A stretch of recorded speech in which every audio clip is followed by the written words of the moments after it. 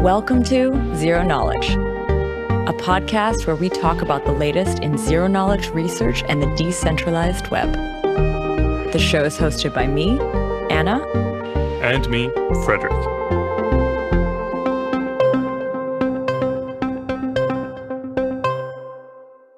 This week, we are sitting with Flavio Bergamaschi from IBM Research, where he acts as a senior research scientist. This week, we're going to be primarily talking about FHEs. So welcome to the show, Flavio. Thank you.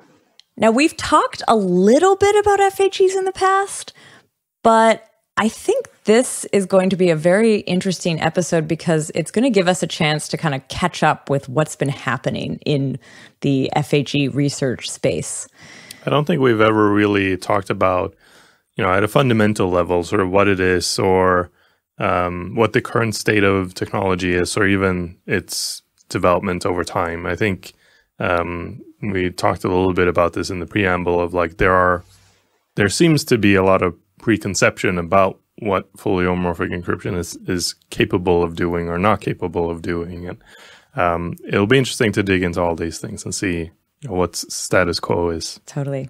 All right. So I like to start all these conversations about fully homomorphic encryption, FHE for short, with a question that I ask the audience typically when I'm presenting. So imagine what you could do if you could compute on encrypted data without ever decrypting it, right? So if the data was always encrypted, what are the things that you don't do today that you would be able to do with this technology? What are the kinds of answers that you get sometimes? Oh, there are several.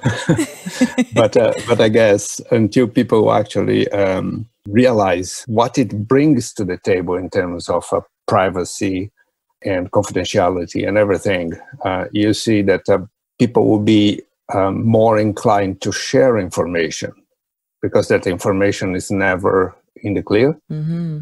And also that people can compute on that without leaking the information. So you might have data breaches and everything else, but the data is being always encrypted is less of a risk.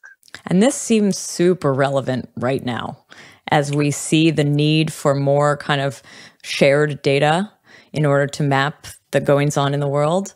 And yet now there's a lot of concern that how could you actually keep any of that private? It's necessary that we compute all of these things en masse, and yet, we don't necessarily have, it feels like we don't yet have the tools to do this in a way that will be beneficial to the individual or fair to the individual. Maybe that's a better way of saying it. The main thing is that these days people care less about privacy and confidentiality, individual privacy and confidentiality that they used to do before. There is a lot of a social sharing of pretty much everything. And with this technology, it may be possible to do this, to achieve a lot without having to give away so much about your life, about what you do, about where you go or not. Yeah.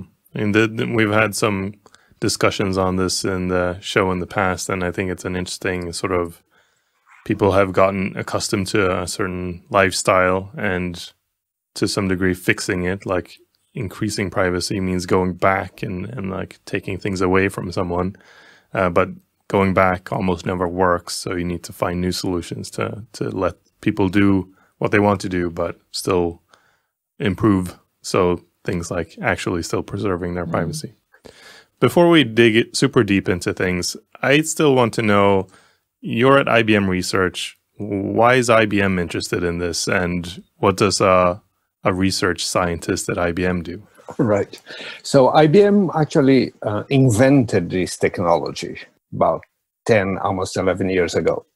And when it was invented, it kind of solved a question that people had for more than a decade on how you could perform complex computation on encrypted data.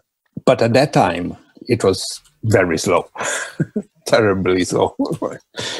So one of the quotes at that time was, people said, "Oh, this is fantastic mathematics and everything else, but not in my lifetime." Oh, not in my lifetime was oh no.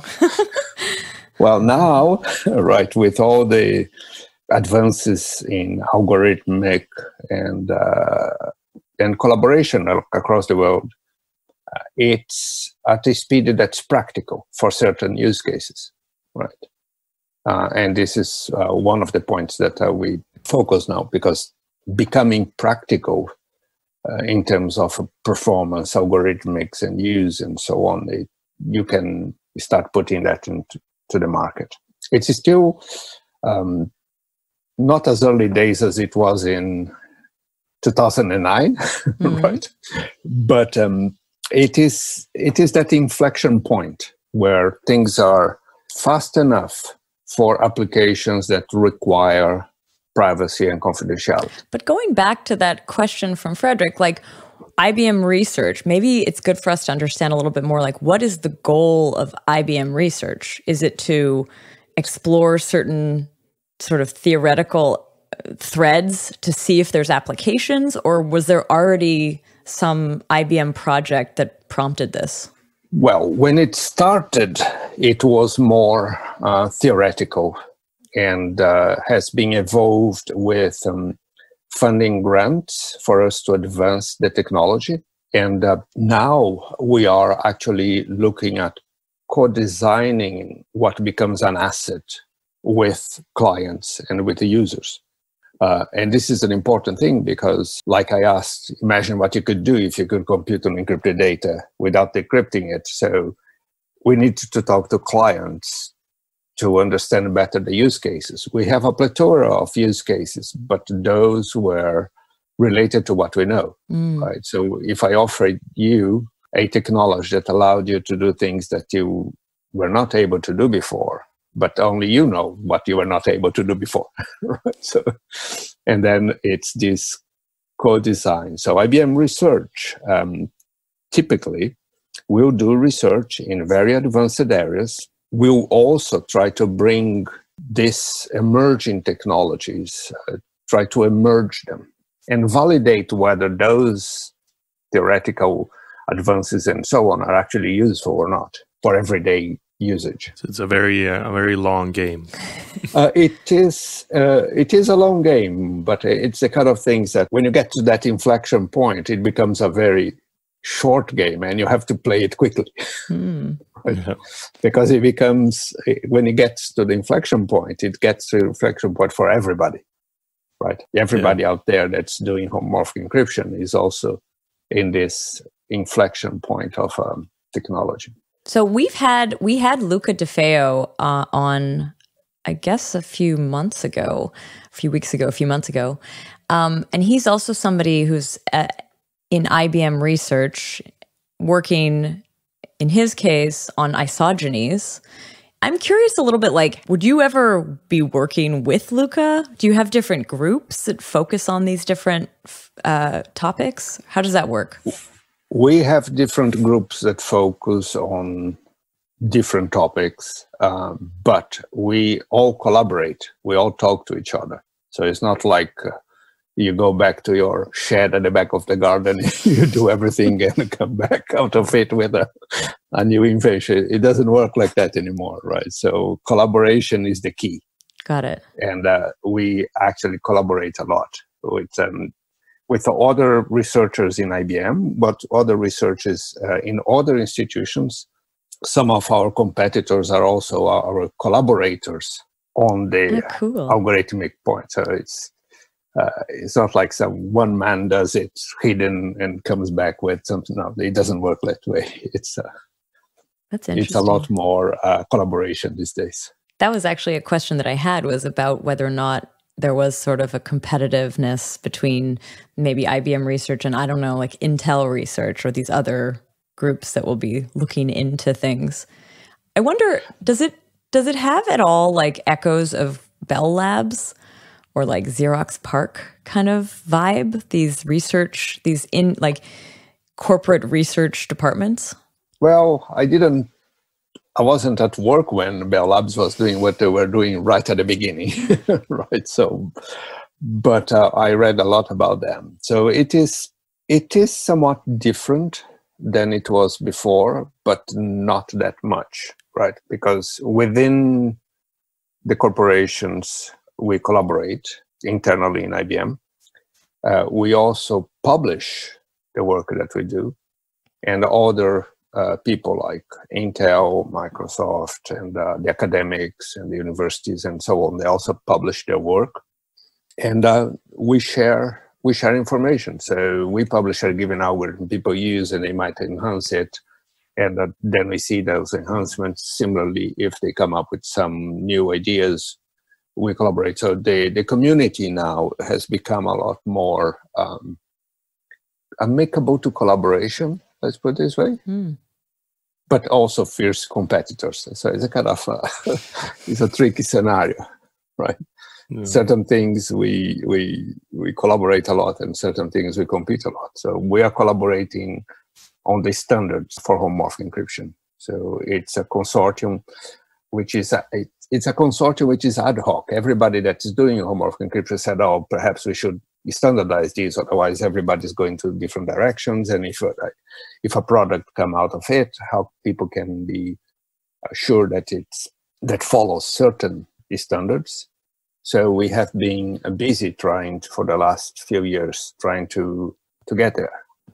It is a hard thing to standardize in terms of, because each one had their own implementation, so on. But now we are converging to certain schemes, and we are looking for which standard body to join or to propose the standards for. Sounds a little bit like the same, maybe slightly later in stage than the zero knowledge proof community, which is also trying to work towards creating standards for things like circuits and how to express these different constraint systems of a zero knowledge proof. If everyone comes up with their own method, then none of the tools are interoperable. You can't, create a proof with one library and verify it with another or anything like that. And if it was standardized, then you'd have a lot more cross collaboration. That's very true, and we are in that phase, right? So we recognize that there needs to be a standard, and as a group, we are trying to come up with that and identify at what level that interoperability should occur. Yeah. So focusing in a little bit more on FHEs, what's your research in this, and how did you become interested in it? Well, I've started kind of working with it back in 2014 or so, when our colleagues in Yorktown were doing the most of the research around FHE, and we were looking at options to accelerate that. And since then, I've been devoting time to it. And more recently, when I say more recently, it's in 2017, mid-2017 or so on, then we start entering what we call a new phase in the development. Because back in 2009, when when a colleague of ours invented FHE, then we start what we call the plausibility phase. Let's check whether this is plausible or not, right? And from 2012-ish onwards, we started the improvement phase, which is, okay, it's plausible. How can we make it go a little faster, right?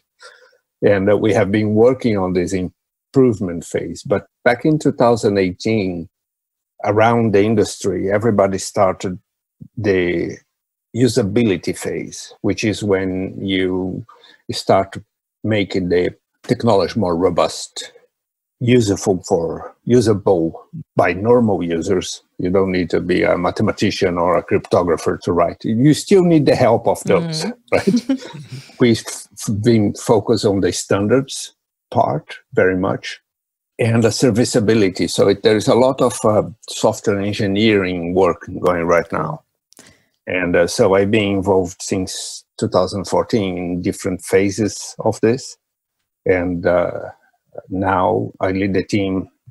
Well, we have a team and we all work together in making this a more usable technology.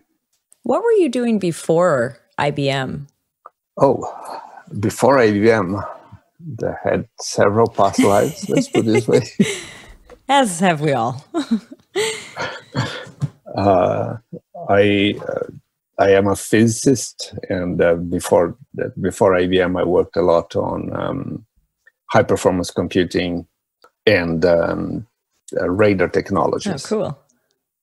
So I want to get to that point of answering the question, what could one do? But I think to get there, we have to first answer what FHEs actually are. As we said earlier, we've talked about it a little bit on the show before, but we've never really defined it, I think, in any sort of fundamental level. So fully homomorphic encryption. You know, I understand the word fully and I understand the word encryption. What's the thing in between and how does it link together?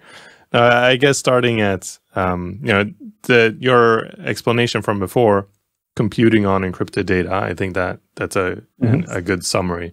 But if we dig one level deeper, what does FHE mean? Right. So in 2009, when Craig Gentry, an IBM researcher, invented FHE, until then, you could, when you say compute on encrypted data, it means can you perform the basic mathematical operations, which are basically multiplications and sums on encrypted data without decrypting it. Until then, you could do one or the other within this, what we call the same scheme, which basically limited to some extent what you can actually do, right? By being able to do both sums and multiplications within the same scheme allows you to perform complex computation, because you can use those as your building blocks. So if you think of a machine learning, what's the machine learning language that you can do? You can do sums and multiplications, and now you build everything else on top of that basic capability, right? With that, you can think of a matrix computation, you can take in what people call polynomial evaluation, and with polynomial evaluation, you can approximate functionality, mathematical functionality, which basically means that you can build very complex operations. Is the ability to do both addition and multiplication in this encrypted kind of black box, is that the fully part? Is that why you say fully homomorphic? Because you can do both at the same time? Or is the fully, does that mean something else? The fully means that plus something else. Okay. Okay. So fully is you can add and multiply plus the ability to have arbitrary depth of computation, meaning that you can keep doing additions, multiplications almost forever. That's cool. The fully part. Cool. The partial homomorphic encryption is either one or the other. Got it. Right. And there is another one, which is the somewhat homomorphic encryption. That is related to being able to do just a certain number of multiplications and additions before you can't decrypt anymore, or before you can't make sense of it. Got it. So it doesn't have the depth that you just described, I guess. That's right. Yes. Well, but there is enough depth. So we most of the applications that we have built to date did not require the infinite depth.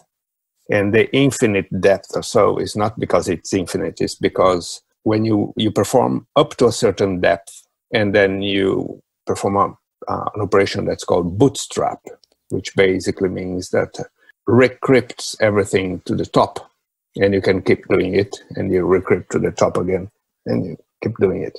So this is the fully homomorphic encryption part. Okay, that's the fully. Yes. So I think that, if I understand it correctly, that essentially means that you can do it on any sort of arbitrary computation. So I can essentially express any arbitrary program to compute over this data, right? If I have it fully. Whereas if I'm limited in depth, I'm limited in what my program can do. Is that right? You are limited on the algorithm of your program. Yeah. Yes. Like the number of operational steps. But we can combine that with protocols. If you have two parties computing, the server part computing in the cloud there, the client, you could potentially perform the computation up to a certain level, send it back to you. You decrypt, recrypt, and send it back to be computed again. So it all has to do with one of the characteristics of that computation, like that we kind of skipped a bit, which has to do with whenever you encrypt a message, something, right? You are basically hiding that in a lot of clutter, in a lot of noise. That's what we call it. So, and your message is hidden in this fuzzy noise. Whenever you perform an addition, that noise adds up. But whenever you perform a multiplication, that noise multiplies, right? So, and if this noise grows too big, you can't decrypt the result anymore. You can't actually see anything on the result.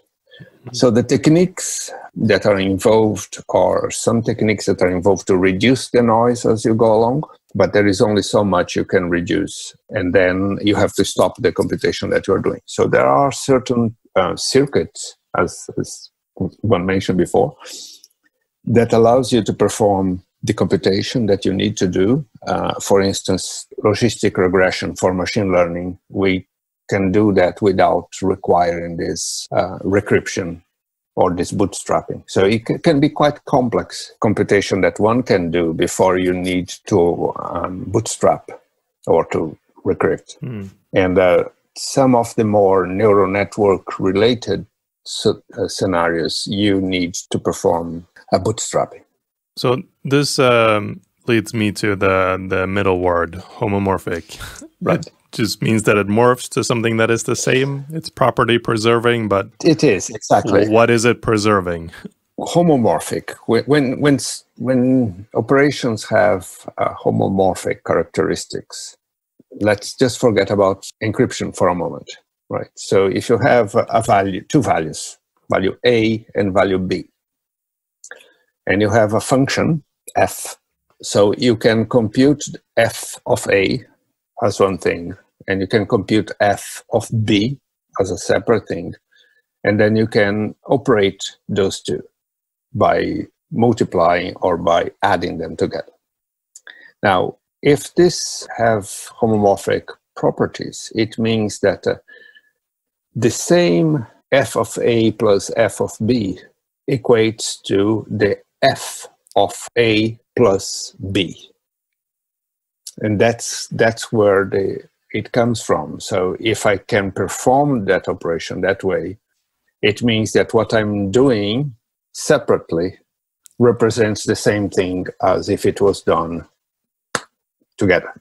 So if that function is an encryption function, I can say that the encryption of the value A operated with the encryption of value B is equals the encryption of A plus B, right? And that is how you perform this computation on encrypted data that represents the same result at the end.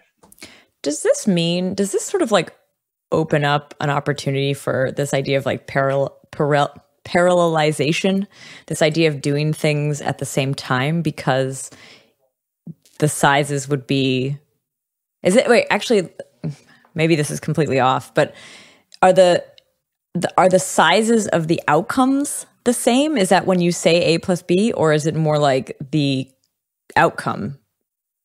No, the outcome, the actual value. The actual outcome. So if I have an encryption of 1 plus encryption of 2, that is the same as the encryption of 1 plus 2. Okay. Right. This is one part. Got it. Now, regarding parallelization, this is another property that certain implementations have, which allows you to pack data in a ciphertext. So what is a ciphertext? Ciphertext is take up a value and you encrypt that value. The result is a ciphertext, is your message, is your values hidden in this noise. So this is your ciphertext. Because the way the ciphertext is constructed, you could consider that as a ciphertext can have several elements inside, encoded inside, right?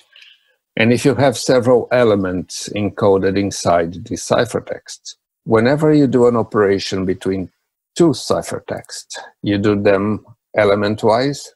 So I can put the value 1, the value 10, the value 15, all in the same ciphertext. And in another ciphertext, I have other values in the corresponding elements.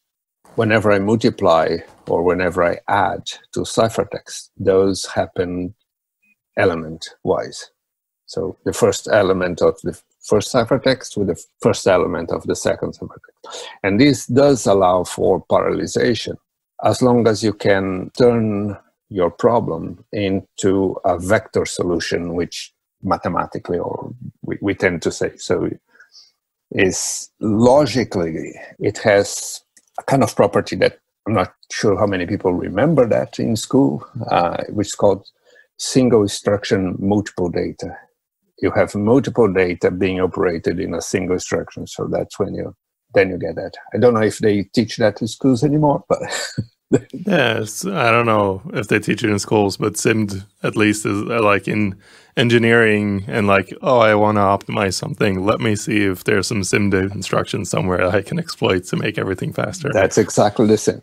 And we got very good at exploiting that, at taking a problem and kind of converting the input data in a way that it can be resolved in a SIMD way. The other interesting aspect of a full homomorphic encryption is if everything is encrypted, if all the intermediate values are encrypted and everything, and conditional variables in your code are encrypted, how do you branch? Because you can't test whether a variable is true or if the variable is false to make a decision. So you end up having to execute all the paths in your code. Right. Which basically means that you start designing the code with less of those branches because those cost a lot, right? And try to make them more like a circuit. Yeah, that makes sense. And usually, especially if you're not very careful, you can very easily have an explosion of paths in a program where it's, it's sort of increases exponentially. Oh yeah. We have been through that because as part of the grants that we have for working on homomorphic encryption, we have one from the US government to construct a tool chain for secure computation, homomorphic encryption being one of them. So the idea is, at the higher level, the programmer can specify the security constraints of the application and code in a normal way with some annotations. And then this tool chain will do the compiler version, the intermediate language and everything to convert it down to homomorphic encryption code. So as part of this program, we are giving what they call challenges. Challenges are use cases, right? A given use case that you have to solve the best way you can with the technology that you have, with the algorithm that you have, with the theory that you have. And some of the solutions are really exponential, right? Today, right? But we know how to move this forward and take advantage of some of the techniques that we discussed, like the SIMD operations or packing of more information. But we can't do that at the programmer level. We expect the programmer will write any program, and then the compiler is the one that has to fix it up. Today is a cryptographer helping the application writer to understand. So we have to understand what's the business case. What is your algorithm? Okay, so what if we manipulate the data in this form that will make it easier for the homomorphic encryption to achieve performance? Before we move on, and maybe this gets too complicated to explain, I don't know, but I'm curious what was the innovation? Like, what was the step that was taken in 2009 that actually managed to achieve bringing together addition and multiplication under one roof here? Right. So it isn't someone that woke up and just said, "Oh, this I'm going to solve it." Right. So this is building on a lot of research and that had happened before, that was happening at the time, and the final step was to understand how to work with lattices that would exhibit the property for both multiplications and additions within the same scheme. Right, so that was the tricky part. But there was a lot. Researchers around the world were collaborating, and Craig, when he wrote his PhD thesis, actually was based on other research that other people did, but had not got that far enough. Right, so he was able to combine different things and come up with a solution that would work. And since then, there have been a lot of improvements and different solutions that accomplish the same. Can we actually talk about what lattice? How do you say this? Is it like lattice-based cryptography? Is that the way you word that? Yeah, we're gonna need a full podcast just to go through that. That's actually good to hear. Maybe we should do that. We should absolutely do that. We have touched on lattice-based crypto before, especially there are some quantum secure algorithms that depend on some of this, right? Does that mean that yes, the FHE is quantum secure? It is. That means that FHE, I like to say that is quantum resistant. Yeah. It's the appropriate way to put it. Because to the best of our knowledge today, there is no quantum algorithm that can break homomorphic encryption with any less complexity than a normal computer. So it is quantum safe or quantum resistant, I would say. So I think we've covered the three words, right? Fully homomorphic encryption. Is there anything else we have to say about the last one, encryption? I mean, the fact that it was lattice-based is news to me. That was interesting. Yes. Yes. It is lattice-based. And also it's a public-private scheme. So you encrypt with one key that you also use for certain of the computations, but you can only decrypt if you have the secret key. I want to throw out a use case, something that I imagine that I would use if I had unlimited access to fully homomorphic encryption. And then you can tell me how close we are to that in reality. Okay. And the use case is very relevant right now, where there's basically doesn't exist a video conferencing software that has end-to-end encryption. And the reason is that the server, so every person is sending their video feed. And if you did it in a P2P way, then you would be receiving maybe 10 video feeds and you'd be sending one. But receiving 10 video feeds, something like 30 megabits per second, is too much for anyone's connection. So what actually is done is you send it to a central server. That central server multiplexes together all these video streams and sends you one. So regardless of how many people are in a room, you as a participant only send and receive one stream. And the server can multiplex all these different streams into one because they're not encrypted. And so you can't have end-to-end encryption in video conferencing because it can't perform this basic action. So people talk about various ways of solving this, but one very neat way of solving it would be if I can send the server an encrypted stream, and then the server can take all these 10 different encrypted streams and compute a multiplexed version of that and send it out, and then the participants can decrypt it. That's an interesting use case. If it wasn't for the size of the ciphertext required for homomorphic encryption, right? Because the size of the ciphertext is very large. And having different keys of encryption and computation, it is possible, but it is something that's on the research side right now. right? So we have ideas on how that can be done. Like I encrypt with my key, you encrypted with your key, and Anne encrypts with her key, and then we multiplex everything together, and then we send it back for decryption. The question is which key you would use for decrypting. So there are ways, some of these is very experimental at the moment, that allows you to do that. But on the homomorphic encryption side, it would be the ciphertext. If we are able to encode the video in a way that we can represent on the ciphertext, it would be very large size, which would make it, plus the computation would take some time to perform. That multiplexing operation wouldn't be... it wouldn't be real time. Wouldn't be as simple, let's put it this way. Homomorphic encryption is good for applications that you can accept some delay.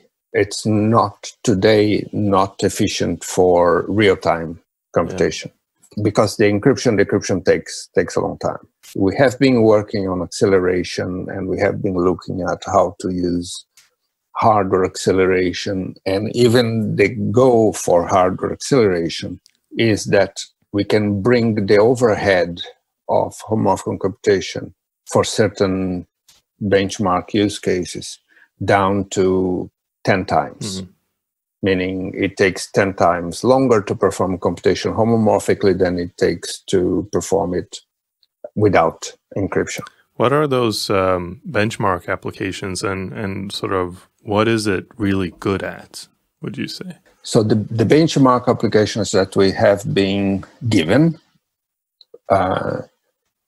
are related to machine learning scenarios, either regression-based machine learning or convolutional neural network machine learning scenarios, whether we can do that with at most 10 times the overhead. So this would be something like training a model on encrypted data.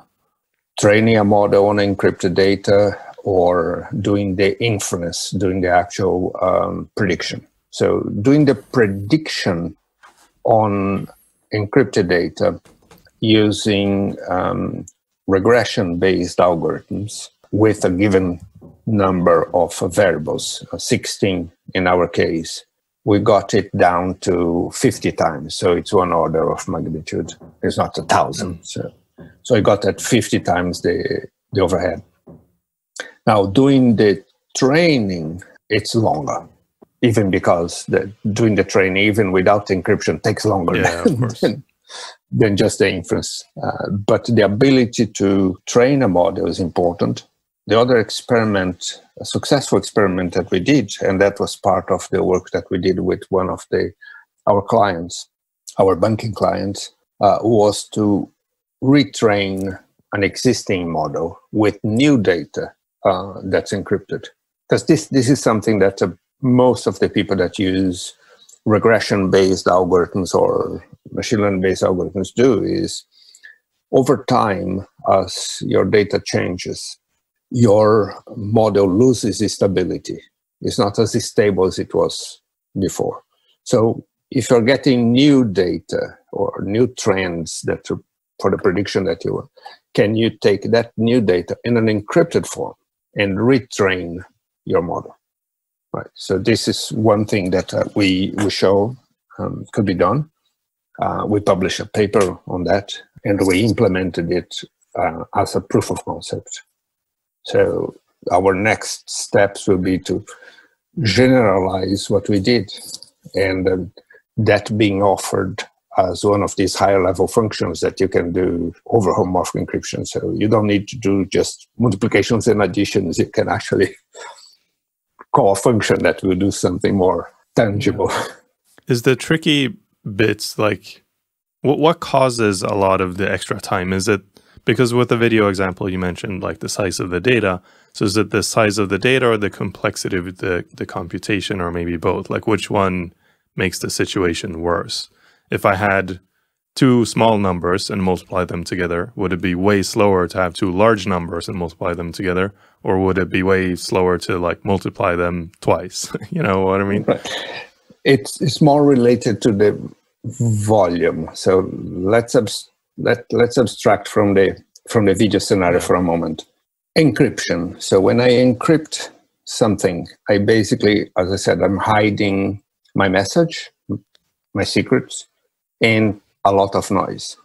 The way this is represented is by constructing a polynomial, right? The ciphertext is represented by two polynomials, not only one. And the order of this polynomial to achieve the security that is needed is of the order 60,000 to more. So we can do it, depending on the security, you can be a little less, like 32,000 or so. But that's the order of the polynomial. Now, the coefficient of that polynomial can have 400, 600 or more bits, right? So there is no computer that can do 600 bits or 1,000 bits computation today. So you need to break that into a smaller representation, which basically takes those 600 bits coefficient, break them in the equivalent of a 54 or 64 bits coefficients. But then you end up with a lot more of those, right? And the way you compute these operations at the lower level is actually by performing fast Fourier transforms. So FFTs, back again. There you go. So you can see that even if I have one number, let's say the number 5, right, which is, or the number 1, that's only 2 bits. When I need to represent those in this ciphertext, I end up with this massive ciphertext to put the value 1. If I exploit that packing that I mentioned before, I can put multiple values in there, so the operations can be performed homomorphically. And that's where the computation goes, right? So that's where the additional overhead happens. And the tricky in making this computation not so expensive is actually looking at the use case and see how much of that I can do.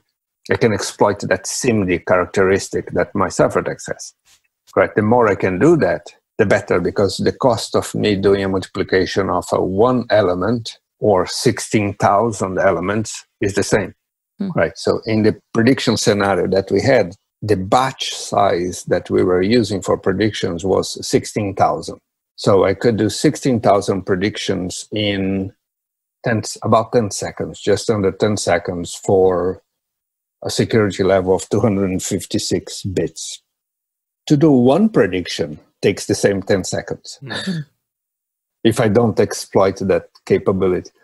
But that also means that to do, if I had another thread where I can run a separate prediction, I can do another batch of 16,000 within the same 10 seconds.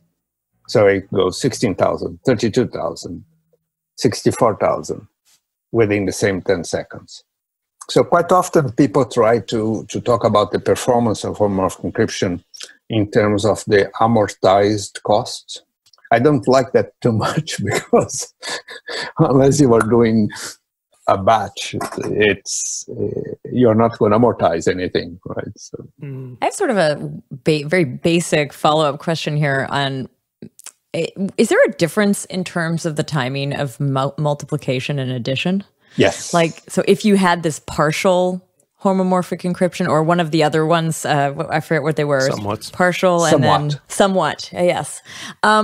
If you were doing just addition, would that be faster? If I'm doing, even using a fully homomorphic encryption implementation, if I'm doing only additions, it's faster than if I'm doing multiplications. Multiplications are costlier. Okay. But multiplications are used in pretty much everything. So when you're doing the inference part or the prediction part, you do one matrix multiplication plus one polynomial evaluation. So you can't. But certain types of aggregation, this is an important actually question that you ask, because certain type of operations, like if I'm doing, let's say I have a spreadsheet with values, column values. And what I'm doing is I'm doing only doing aggregation, which is basically summing those values and computing standard deviation or computing averages and so on.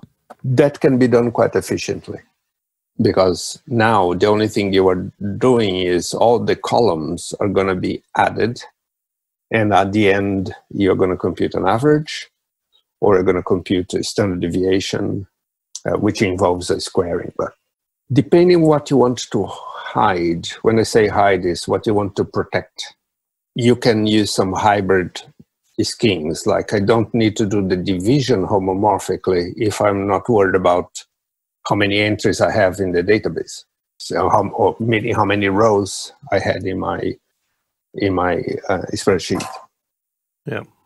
So there's some interesting scenarios that people can do.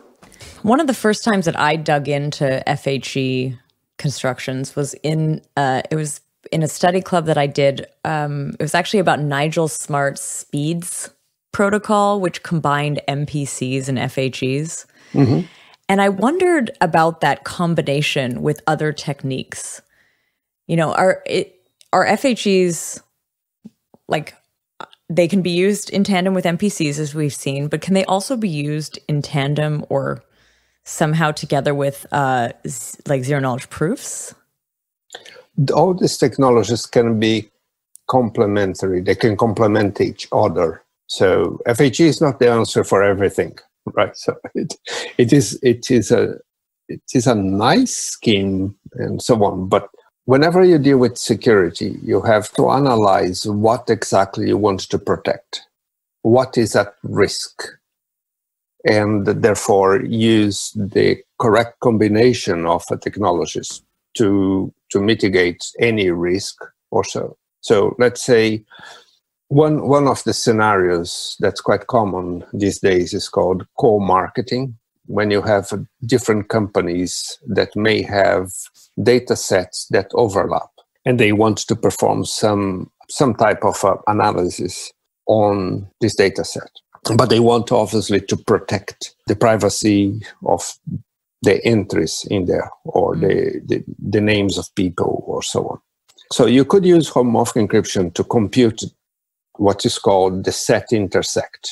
The set intersect is revealing only what is common to everybody in terms of whatever you use for that common. Let's say a simple example that happened before this virus scenario, but people traveling to a given city will be going using a given airline. They will be reserving hotels, they're going to be going to restaurants and so on. And quite often this is all disjoint, right? So if someone wants to do a co-marketing, they're going to say the airline is going to talk to some of the restaurants in a given city, to some of the hotels and so on, to understand how many of their passengers stay at a given hotel and eat at a given restaurant and so on. Because if you do that, and if you have an understanding of their spending patterns, you can come up with a promotion whereby you say, oh, if you buy the ticket from me, you get discount on this hotel or a voucher for this restaurant or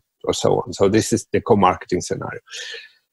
To do that, you need to find out whether my passengers stayed at your hotel.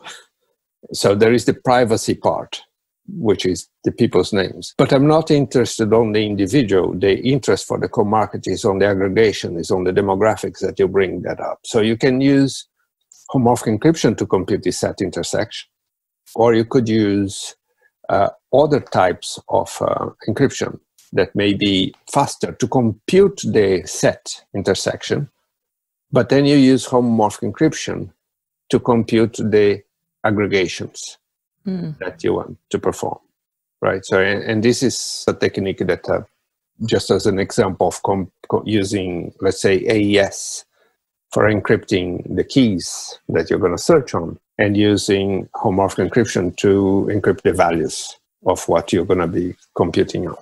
So that there will be most of the cases that we expect for the future will be related to where you can combine homomorphic encryption for certain things with other types of protection. Right? So the one scenario that I like, which is not that difficult to do homomorphically, actually. It's the kind of things that we used to do before we were told to lock down our home. Is whenever you leave home for work, the first thing you would do is pick up your phone and ask a service somewhere, what's the traffic like, where's the nearest coffee shop, and so on. And when you do that, you are basically giving away a lot of your privacy to whatever service is performing that operation, because they're collecting all that information, and they can combine with your neighbors, or so they start to understand your patterns of life, which you may not want people to know, right? So if we're able to perform that same query to a service in the morning homomorphically, the service would give you the answer, not knowing which answer it gave you, and only you can decrypt that the answer. So it would change the business models of a lot of people there, but my job is on the privacy side. You couldn't make that query for free anymore because the company can't sell the data anymore. Yes. Totally. Well, that has to do with one of the facts that whenever you ask a question, you are revealing intent. And when you reveal intent, you are giving away a lot of data. Yes. Of information. So going back to that first question that you posed to the audience, this idea of like what applications could be possible with such a tool, what are the most popular applications, or what applications are you currently excited about? I know you've just mentioned a couple. We had this sort of marketing one, but maybe you can share a few more. So let's look at the industries first, right? So industries that are regulated, and those would be the finance industry, healthcare industry, and the government, because of confidentiality and oblivious queerness that people might want to perform, are the biggest candidates for using this technology to protect the privacy and the confidentiality of the information. Protecting the privacy confidentiality means several things. A lot of the industries and companies that are very serious about it will have that data in a very segregated environment, so people can't steal the data or can't exfiltrate data. But data exfiltration is also one of the biggest issues that we have, because at the end of the day, someone in a company that has access to confidential private data may, for whatever reason, take that data out of the company. So any application or any environment where the data is private, and with more regulations like GDPR and others, now there is the need for more control of that privacy, are potential candidates for that. So the scenario one of the scenarios that we focus us a lot was, even within a given company, different organizations in the same institutions. Let's say there are institutions that provide you with retail banking, with investment, with insurance, with health insurance, and quite often they own the hospitals that you get treated on. So it's a lot of data coming from different parts of this organization that may be coming together for any operational requirement that they might have. Someone is actually seeing that data in the clear. And when that happens, is that group is the weakest link for data misuse or exfiltration. So being able to apply homomorphic encryption at that layer, while still allowing data analysts to perform the analysis that they want to do, but only see the result of the analysis and not the individual entries, are the type of applications that are candidates. And that involves not only finance, but also involves healthcare. Yeah. So the scenarios where data analytics needs to be performed are the ones that we see as a good candidate these days. And one of the proof of concepts that we run was on analyzing transaction data to predict whether someone will be needing a loan in the next 3 months. If you can predict that well, the companies can do upsell loans. That's one scenario. But the other one that's kind of a hidden in there is that when you do that, you are actually performing some sort of analysis on the financial health of the individual, which then could be used to provide advice on spending or all sorts of other combinations that people do, like you can aggregate your credit cards to pay it in a given schedule or so on. It's so funny because even in that example that you just gave, there's always two sides to it, right? There's the potentially positive societal impact of like finding people who maybe would need a loan, suggesting that they might be in financial trouble, meaning maybe we can help, or we can upsell, which is usually the opposite of helping. Yes, indeed. Interesting. And but there is also the scenarios where, for instance, on the healthcare scenario, let's say that you want to check yourself for some inherited condition, whichever one that be, right? Color of the eyes or color of the hair or some illness. So you're going to go through some genetic screening, right? And then you're going to send your genetic material to be tested by a lab. Yeah. But that's all in the open. With homomorphic encryption, we could do that in a homomorphic way. So only you, when you get back the result, can decrypt the answer, or your doctor, depending on the trust level that people have. And the other one is when you have multiple entities that would never share their data. If now they can share their data in a secure way, where only the aggregation or the results of that aggregation is revealed to the parties, those are some of the new applications that are going to be appearing. Although that one sounds an awful lot like MPCs, like kind of exactly like what an MPC is designed to do, right? This aggregation of multiple sources with only the sort of combined result as displayed. Would you need to combine FHEs with MPCs to make that possible, what you just described? No, I guess it depends. Depends on the application. MPC is basically the multi-party computation in this sense is each party will compute a little bit of the answer, and then they have to combine everything to find the final answer. And as you said, everybody will see what they are allowed to see. For homomorphic encryption, you could use with MPC. There are certain techniques to do that. As I said, they complement each other. The scenario where I mentioned that a server might be computing part of the computation, send it back to you, you decrypt, recrypt, is somewhat kind of a multi-part computation between two entities, where there isn't much trust on one side.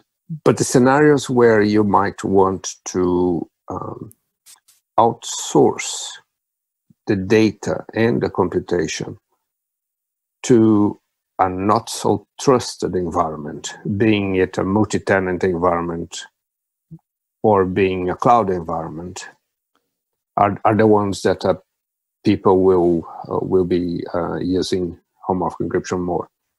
Which is, I have the cloud there, I trust, but I don't trust the cloud that much, right? And this is actually one of the threat models. One of the threat models is known as honest but curious. It's going to honestly perform that computation, but it's going to be looking inside. And for scenarios where you have a threat model, which is a lot more complex, where the entity performing the computation might be dishonest, then there are other protocols in combination of homomorphic encryption that could be used to accomplish that. So you might have a collection of participants. Some of them are honest, some are dishonest, or some are malicious. And we can combine other protocols for that. It's more like categories of applications as opposed as a single application. And I think to the point of the original question, it's also not like there's the perfect answer. Like it is very much like, what can you imagine doing with this? there probably are things that no one has yet imagined. That's very true. Some of our clients came up with can we do this? And the first question that, some of those are very pragmatic approaches that, that's a given use case. Perfect. It makes sense. And some are, what do you want to do? Yeah.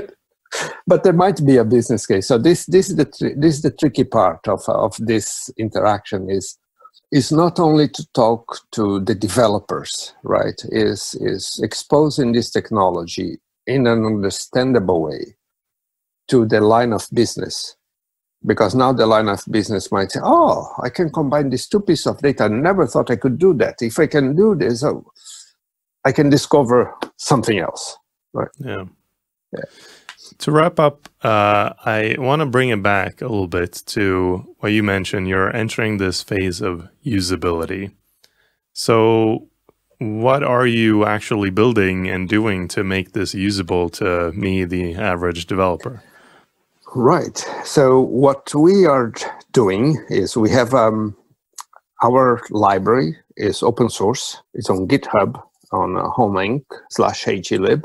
And throughout last year, we made 4 beta releases, and early this year, we released version 1.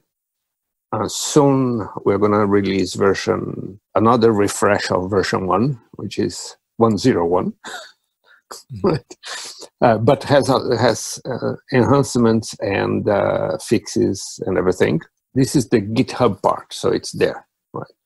But we have also been working on how to make everything more consumable to developers. And there are several ways of doing that. One is by creating self-contained examples with little tutorials that people can follow at different levels. Someone might just want to know what I can do, right? So I can do a query, great. And some want to know, what happens under the covers when they do this query. So we are working through creating those scenarios and examples. And the first one will be available in the IBM Research Try Our Tech website in a few weeks for people to follow there. And then follow to the GitHub. And in parallel with that, as I mentioned before, there's a grant of the US government to make this as a toolkit, right? So, and that will become available every time something new that we do becomes usable, then we will make it available for people to use. Is that kind of grant work open source as well, or are there conditions? No, our library is all open source. It's Apache license. Cool. We'll get those links in the show notes so people can find them. Yeah. As a final sort of note, I wonder if someone really wants to dig into this, wants to either get involved with research or start working on this, what would your advice be to them? We are right now making,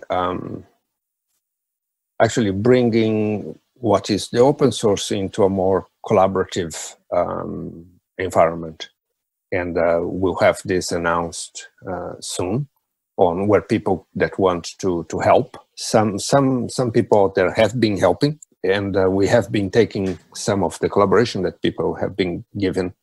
But I guess the one thing that's missing from everybody is kind of a tutorial that brings people in, right? So you don't need to be a hardcore cryptographer if there is a tutorial that explains. And the other thing is if you are willing to learn about lattice crypto and the modern arithmetic and some of these things. So if you're not afraid of learning, then that is an easy way to collaborate and learn. Well, I hope if there's one way to describe our audience, not afraid of learning would be on top.